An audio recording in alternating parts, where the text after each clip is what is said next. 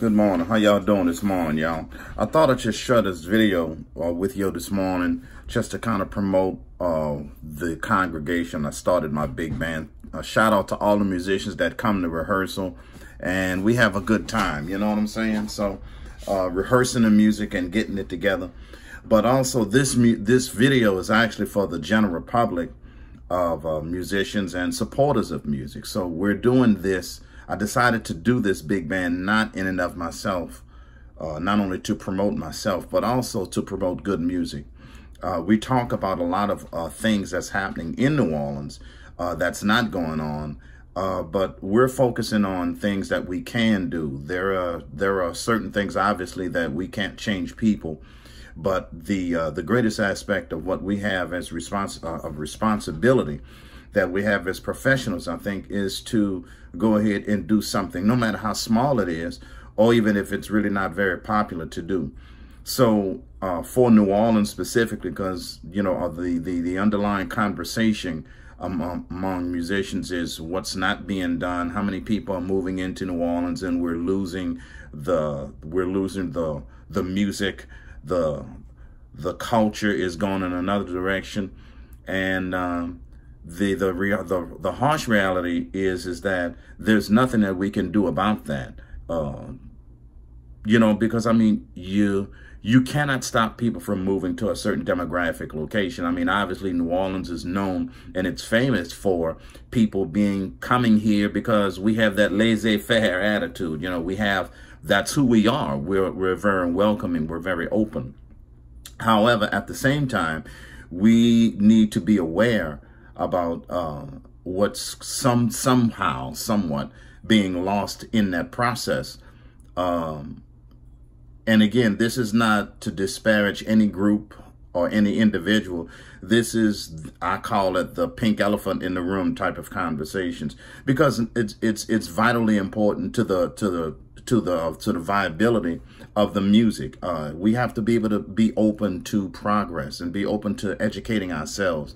However, we need to revisit things that have worked in the past and improve on those things that we've done. So this band, the congregation, I primarily began this band with that concept in mind, thinking about all those great big band leaders of New Orleans, because see, back in the day, that's what New Orleans was actually known for. New Orleans had plenty of big bands. Of course, it is in fact a lot of work. It's a lot of music and time that's spent writing the music and getting the music together. And that is the foundation of what New Orleans is mostly. It's not all that, but music is such a great part of New Orleans. That's what draws people all over the world to New Orleans. It's good music and not just music.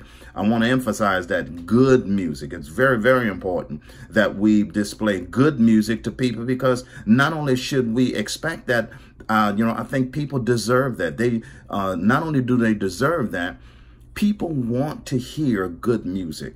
So that's what I've explained to the musicians that we rehearse. And it's our responsibility to go ahead and rehearse good music and perform music that people can understand, people can dance to, they can sing to. That does not diminish your musicality as a professional musician. We're not trying to reinvent the wheel, so to speak, because the reality for most musicians we have to work. So in being able to work, being able to understand what the needs of people are is also vitally important, because that's not taught in colleges and in school. School will teach you one thing, but earning a living is a whole nother ball of wax.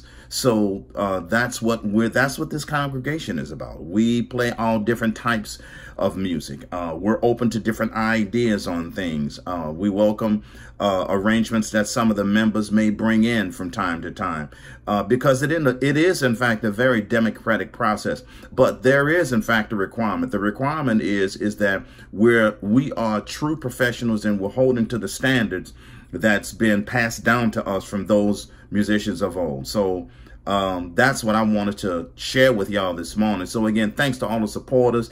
Come on now, y'all already know what the deal is at the Prime Example. So to get 16, 17 people up on stage is going to be very interesting, but it's going to be hot.